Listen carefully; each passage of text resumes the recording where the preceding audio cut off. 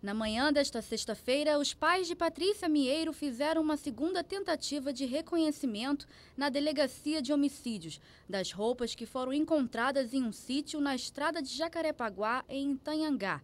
Em seguida, farão uma nova busca pelos restos mortais da jovem desaparecida, com a ajuda do Corpo de Bombeiros, da Prefeitura e da Defesa Civil. Segundo o pai de Patrícia, o material será encaminhado ao Instituto de Criminalista Carlos Éboli, ainda hoje para a perícia. Não dá para confirmar que é dela.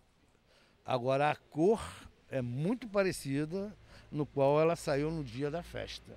É isso que a gente fala. O tecido a gente não sabe se é, porque ele está muito engomado de lama, de barro, entendeu?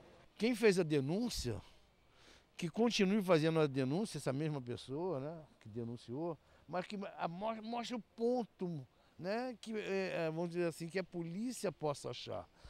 Está perto do galinheiro, está perto do chiqueiro, está perto da gruta, está perto da piscina. A engenheira desapareceu no dia 14 de junho de 2008, quando voltava de uma festa e seguia para casa. Na tarde de hoje, haverá a última audiência onde serão julgados os 4 policiais militares acusados de matar e esconder o corpo, contando com o depoimento do delegado Marcos Reimão, que esteve à frente da situação. Que eles falem a verdade, né? Que eles confessem o que eles fizeram e tudo, e que a juíza leve tudo isso em conta e que ele vá para a júri popular, né? Que eles têm que pagar pela barbaridade que eles fizeram com a minha filha, né? A gente fica querendo que realmente chegue esse fim, né?